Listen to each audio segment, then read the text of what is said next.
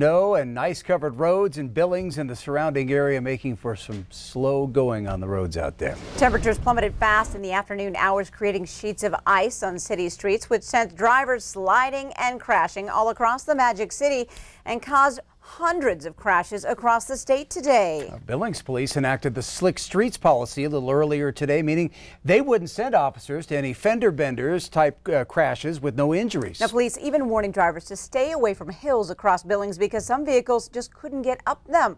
We go now to Q2's Mitch Laggy, who is standing by on North 27th Street Hill to bring us an update on the slick roads. Mitch.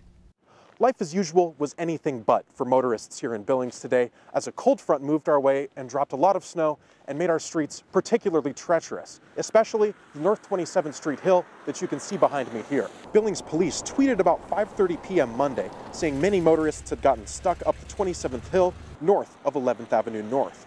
Billings police are advising people to avoid the area if you have any doubt whatsoever that you'll make it to the top. Drivers were also feeling the traffic on 4th Avenue North this evening. Traffic turning left onto Main Street had to move very carefully around that corner, causing traffic to be backed up from Main Street all the way to North 24th Street. And just a reminder for everybody out there, please be safe while you're traveling these snowy and icy roads. Always slow down a bit and leave plenty of room between you and the car in front of you. Reporting in Billings, Mitch Laggy, MTN News.